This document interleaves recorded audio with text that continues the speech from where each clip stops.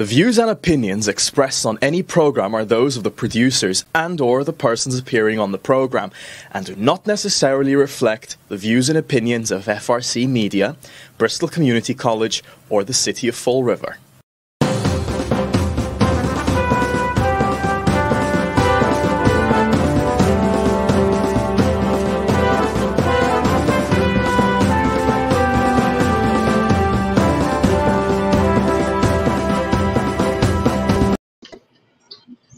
Well, hello.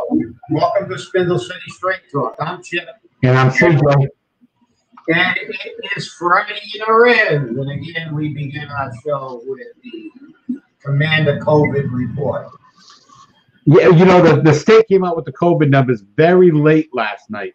As a matter of fact, I didn't post them until 1 o'clock this morning. That tells you how late they were. But the state numbers as of yesterday was 107,683 total cases with 270 new cases, 8,768 deaths with 16 new deaths, and 8,761 cases in Bristol County. In Fall River, which is very interesting, we had 1,714 cases confirmed, which is up from 6. We have had no new deaths, and they remain at 114. So yeah. There you go with the COVID numbers. Well, I guess it's a good thing that no new deaths. I think that's the key. The key is that when we look at these numbers, the ongoing debate is that these numbers are increasing because the testing is getting more people tested. So we're getting more accurate numbers. It's not like there's some other cause. It's a lot of the testing. And of course, we all know where social distancing isn't being practiced. But the key is that it seems like, gratefully, that we're not seeing as many deaths. Maybe not only are we is it beginning to wane, but also I think they're beginning to really get a little bit better handle on treating this disease. I think they're using some of the new stuff. They also have different treatment. They've learned a little bit, I think, how to attack this virus and be successful. So we'll see. Well, that's, it's true. At least we're not Florida or Texas or California where they're having a resurgence of this disease, because Massachusetts is, like Rhode Island, is doing the right thing, and hopefully it stays that way. But I don't know if you heard the story about the backyard party in Chatham. Somebody had the virus there, and it blew up. A lot of people from that party all got the virus, and they went running around with it, and that was not a good thing because they started spreading it to family members. So that's it. Let's quarantine the king. Well, they didn't quarantine themselves, obviously. So it makes for an interesting time when you ignore the fact that they did indeed have a party. They weren't wearing masks because they thought they were immune to this disease, and all of a sudden they get slammed. And this is why we talk about this, that everyone wants to have their house party. Everyone wants to have their family over, their friends over. They want to have their cookouts. It's the summer. This is what we do. But guess what? This is what we do can blow up in your face and cause you to be infected. So remember that when you decide to do that. You want to complain about school opening and that how it's unsafe to open schools, and we can't open schools this way. Kids will get sick. I'm not going to go back to work at school, but you're willing to have a house party or yard party or a cookout or whatever. You can't have it both ways. You cannot have it both ways. It's one way or the other, and that's the way it is. Like it or not, it's one way or the other. Yeah, you're right, CJ. Well, I think a lot of this has to do with lack of consideration from some people. A lot of the people who do this they're totally inconsiderate. They probably, I'd say some of them actually know what they're doing, but they're saying, well, if I get, it's not going to kill me. They've proven that if they're fairly young and fairly healthy, the symptoms are mild and minimal in most cases, not all, but most. So what the hell's the worst that can happen? I have a sniffles, a little fever, I'll feel bad for a couple of days, and it's all over. And they don't care. They don't consider the fact that, when they go out and party, they're not concerned if they get it. They're not concerned if they spread it. So it's a lack of consideration. And Americans are probably the worst country in the world for following directions because they think that they can basically, the Constitution gives them a right to ignore anything they want, even things that are in a realm of public health. This is something that should be done by everybody. But the fact is that if you're not going to really get that sick, as you said, how far is this going to spread? It's because the people who attended that party at Chatham now go out into their communities and disperse and spread it to who knows how many more, and they spread it to how many more, and it's a multiplier principle. And that's how we end up with tremendous amounts of infections and hotspots growing again, because the virus doesn't care who takes it and carries it. It's going to go. It's going along for the ride. And it's a total lack of consideration for people. People just did. They talk about Europe, how Europe has done so much better. Well, people in Europe normally follow directions better than people in the United States. Because over there, they're not defunding the police. Over there, if they tell you to stay in your house and you're probably going to get arrested. So this is the problem we have. It's the problem, obviously, virus. Virus will always be a virus, and a bacteria will always be a bacteria. But the fact is, it's people, and people will always be people, and they don't care. They're just inconsiderate. That's in my opinion. Well, people tend to be silly, to put it bluntly, and because they think they're all immune. We received a press release from the mayor. He's having a press conference this morning at 11 a.m. With Meg Rogers, communications coordinator for the United Way of Greater Fall River, Nathaniel Gonzalo, communications coordinator at Citizens for Citizens, along with the mayor. They'll be discussing the state of Fall River census efforts and what is at stake for the city and what actions will be taken to boost Fall River census response. Ms. Rogers will be highlighting United Way's United We Count, United We Vote campaign. Mayor Coogan's Census Task Force, a group of young people dedicated to census outreach, will be on hand to answer questions about the census and census weekend, and the press conference will take place in Government Center Atrium. In addition, the census weekend citywide cleanup will be meeting at Government Center at 9 a.m. on Saturday, July 25th. Residents can also meet at two alternative meetup locations at the corner of Middle and Broadway at Kennedy Park and at the corner of Wamsutta and Quikasham Street at the Kathy Assad Park. Interested volunteers should contact Elaine Pavidi at the mayor's office. It's going to be interesting. The mayor also has going on for this weekend with the census weekend. Free Dell's Lemonade. It starts today, by the way. There's going to be free Dell's Lemonade down at Bicentennial Park today, later on in the afternoon. And they have tablets and whatnot so you can actually enter your census data there. They'll have tablets at all the events.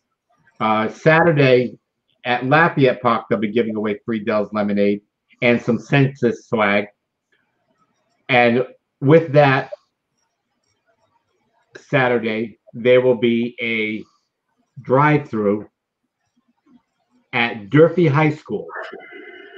Hey, yay! Drive-through at Durfee High School with Toy Story 4 as the movie. It's $5 to get in, and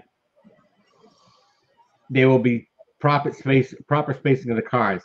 Here's my question: where's the $5 going? The bathrooms at Durfee are going to be open for use, but who's cleaning the bathrooms in between usage?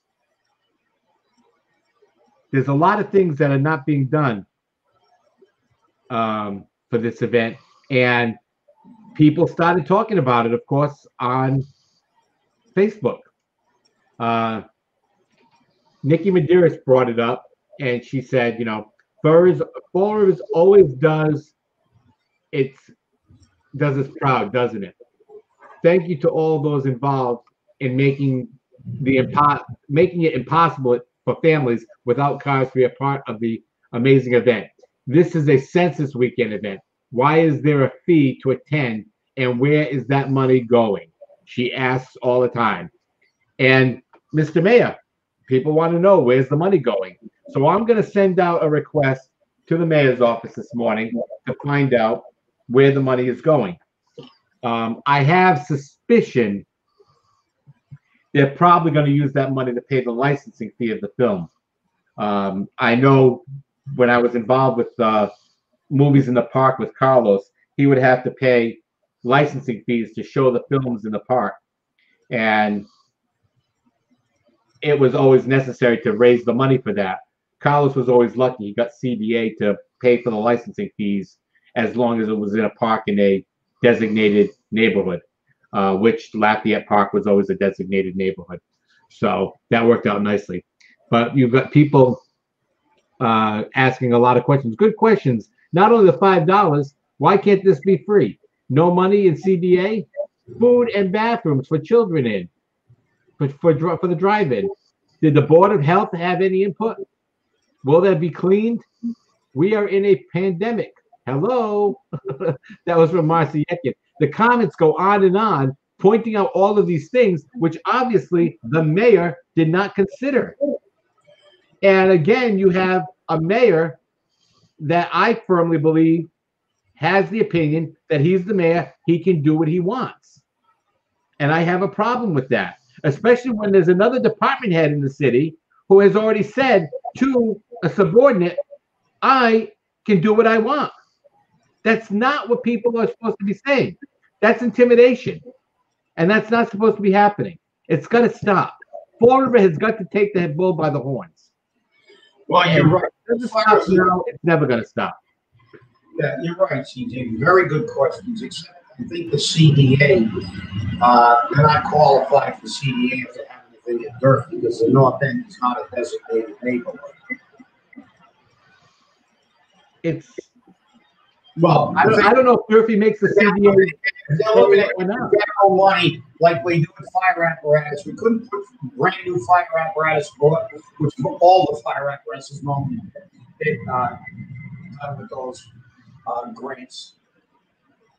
You couldn't put the new apparatus in the North End station because the North End is not one of the designated neighborhoods.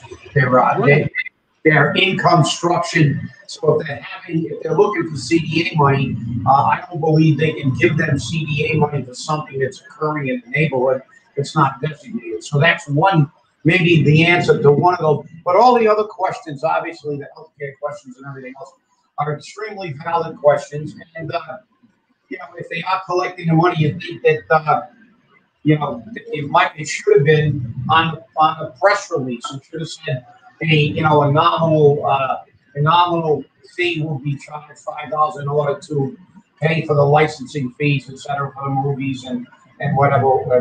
I think it's better to be preemptive most of the time than do something like this and then have everybody ask all these very good questions. And look, you can't answer every question. You and I have both been there, done that. No matter what you do, you can't answer every question and consider every possibility, but you can take away a lot of the questions by doing some very initial preemptive work and stuff like, if you're going to charge money, tell them why you're charging them money. So these are the kind of things that you really should do. And, in my opinion, you really actually have to do this if you don't want all kinds of grief and controversy and innuendo flying around. I hear you. And again, we fight a battle that seems to be never ending. The mayor knows what needs to be done, as do other department heads, in regards to dealing with the public, in regards to even opening the bathrooms here. I mean, so it's okay for other people to make sure they do it, but it's not okay for the city to do it. That can't be the way it works. It can never work that way. And using tactics where people have no idea and not providing the information that's requested, because I know the mayor follows everything on Facebook, just like he follows our show. I know the mayor follows everything on Facebook. And when these questions are asked, he never responds. He never responds, which would be a rapid response, which would handle it very easily. I've said it before. I'll say it again. This mayor tends to be non-confrontational publicly. Privately is another story. But we have to look at that. And now we're going to look at the fact that we got to open the schools. What are we going to do with that? What are we going to do with opening the schools? Because they're saying we can't open the schools properly with everyone going back to school because it may not be safe. Okay, it may not be safe, but it may not be safe for people to use the bathrooms at Jerfy, for the drive-in. So we can do that. Has the Jerfy building been cleaned already? Because if it's been cleaned already, we're not supposed to be in the building at all. So people need to understand you have to explain yourself when you're doing this. I mean, I've seen the DESE recommendations, and as I think I said on Wednesday's show, I requested from the superintendent of schools the preliminary plan that he has to reopen schools. He still hasn't provided it to me because he says it's in PDF format. All it takes to provide it to me is to put it in the email, and I would get it. So there's something going on there, whether that be because of DESE or because the plan's changed again and he needs to update the plan. I don't know. I'm not going to say it's a deliberate attempt to not provide the information, but that wouldn't be the first time that some department in the city has had a deliberate attempt to not provide the information. But I've got an I told you so coming up, and I got to get this in right now. DESE just came out with the school bus guidelines. Did you see them? Not yet. No, I haven't looked at it. 1 student per seat. 1 student per seat. And they must be 6 feet apart. So you'll have 2 kids at each end of the seat next to the windows. Then you'll have 2 kids at the 2 seats next to the aisle. And they'll go back and forth like this. 1 per bench, obviously. Which can cut the bus capacity down to 1/3 of what it normally is. And what does that mean? Who said it would be down to 1/3? Who said that it would be 3 more buses? Who said that it's going to cost us more money? I think I did, but nobody listens to CJ. Well, it also means 3 trips rather than 1 to get the same amount of people, and there are a whole bunch of other things. But as far as the superintendent's concerned, I think I've heard, and this is an allegation, that the superintendents throughout the state are upset because they're saying they're being held up because they're waiting on definitive guidelines and the okay from the state. So this is another catch-22. They don't want to do anything because they're afraid it won't be in compliance if the state changes their mind. And it gets back into the total chaos that this is resulted in, this COVID virus. And, as we said, they don't want to go back to school because it's unsafe, yet they want to point to Europe and say, look, they're doing better than us. Yet in Europe, basically all their school systems are up and running. Some European countries never close their school system. Never. Not for 1 day. So, this is one of the problems that we have with everything. They pick and choose what they want to listen to. They pick and choose the laws they want all day, They pick and choose the directives they want to obey, and they just ignore whatever is inconvenient to them.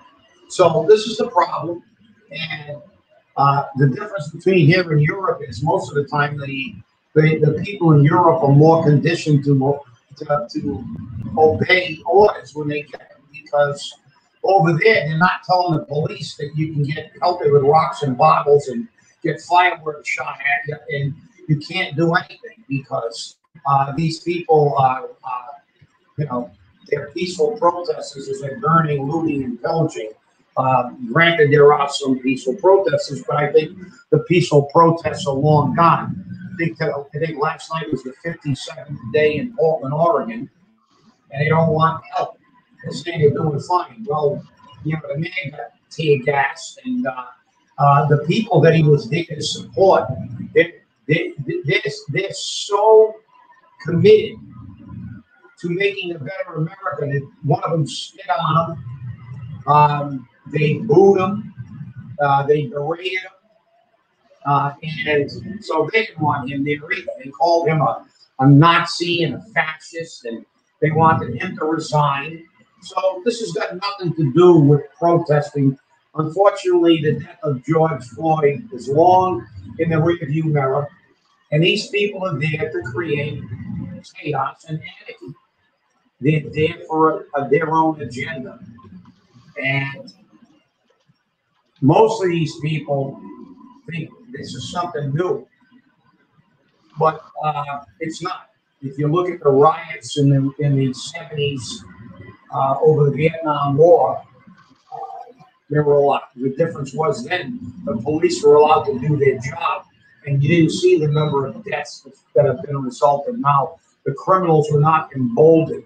They did have a lot of demonstrations, a lot of very violent demonstrations, but they were quelled because the police were not. So now they've evolved. Now they figured out, hey, the way we can really create chaos in this country is just get rid of laws. We'll make the laws like we did with Chatham. Look how good that lasted. 3 weeks, it was gone. They were already killing each other in Chatham and injuring each other. Anarchy is not a form of government, because in anarchy, you always end up with a dictator and a very, very tyrannical government. Because just look at history. Oh, that's right. We can't look at history. We have to erase it. We can't remember that when the French Revolution got rid of the monarchy in France, they got Napoleon Bonaparte, the dictator. When the Russians got rid of the Tsars, they got Joe Stalin. And when Germany was in trouble and went to anarchy, they got Adolf Hitler. So throughout history, we see that anarchy doesn't work as a form of government. It's ultimately anarchy. It ends up in total chaos, where only the people with the most guns and the most power take over and become dictators. So this is just irritating me to no end when I see people who were elected to protect the public. The mayor of Portland took an oath to protect his city and abide by the laws. And they're not only allowing this kind of violence and mayhem on their streets, they're actually enabling it and encouraging it for purely political reasons. And that's just wrong. Well, here's some political reasons which are being done in secret here in Fall River, here in the state. Secret. As we know about the Massachusetts police bill, it's getting secret hearings by the House right now. The Senate's already passed their version. The qualified immunity waters down the standard as applied to state-based claims against law enforcement personnel only. Post removes existing Mass Police Training Commission and creates a Police Standards and Training Commission, a Committee on Police Training and Certification, a Division of Police Standards, a Division of Police Training and Certification. Only the commission has authority to certify and decertify police officers. The commission is comprised of 7 members, only 2 of which are law enforcement, and none of which are chiefs. Chokeholds prohibits law enforcement from using chokeholds in all instances, even in deadly force encounters. Use of force greatly restrict the ability of law enforcement to use force, contrary to the national standards involving use of force set forth by the Supreme Court in Graham versus Connor and Tennessee versus Garner. Chemical weapons restricts the manner in which officers may utilize chemical weapons, which may include OC. No-knock warrants greatly restricts the ability of law enforcement to obtain no-knock warrants that would ordinarily be obtained pursuant to established case law. This was posted by Chris Peckham about 3 hours ago, because this is going on right now as we speak. So remember, your police are going to be restricted. And one of the problems, and Chris says this in his posting about this, he says it's disgusting, disheartening, dangerous, and deadly. The only words that come to mind. This bill is absolute trash. It will A, get an officer killed. B, deplete our police department's numbers. Officers will retire or quit, and children will stop growing up wanting to become police officers. C, take away OC. Is that a less than lethal solution? Great idea, diminishing less than lethal options while tying the hands of the deadly force only. This was a genius idea. Oh, and you can't utilize a chokehold while someone's attempting to kill you. Got it? It's very interesting to see how he is on this. But again, this is another thing done in secret. So. Yeah, of course they're going to do it in secret. Now, I'm listening to the commission. So who do you think is going to appoint the commission? It's going to be the politicians. And the politicians are going to appoint the people who live in gated communities, can hire their own security forces, and don't care that the people who live in dangerous cities like Fall River and who live in places like the south side of Chicago are going to have police officers that have a chokehold on them.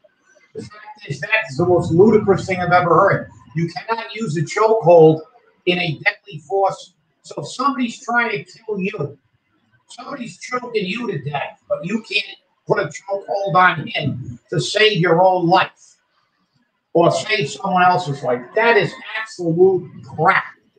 That is not. What's the next step? Anybody who joins the military from Massachusetts is not allowed to use a chokehold in combat against an enemy. I mean, this is beyond bullshit. I mean, this is just beyond. This is the typical Massachusetts libtard knee-jerk reaction to everything. And all of these Democratic reps and senators should be gone in the next election. So Chris Peckham, get people to run. Get people to run for these offices and get the police officers to support them and the community who live in these places that are going to be victimized by the police being hamstrung. Do I believe we need police reform? Not to a degree. But I think what we need more is we need people to oversee the actions of individual police officers. You're throwing out the baby with the bathwater. The fact is, you don't condemn all of law enforcement for the actions of a minuscule part of law enforcement. This is absolutely ridiculous. And if I could get in a helicopter and get away with it, I'd fly over to State House and take a dump on it. I hear you, Chip, and we're out of time, so you got the final word on that. Hey, everyone, thanks for watching. Have a good weekend. Fill out your census online or go to one of the census outreach areas, and stay safe, stay angry, and have a great weekend.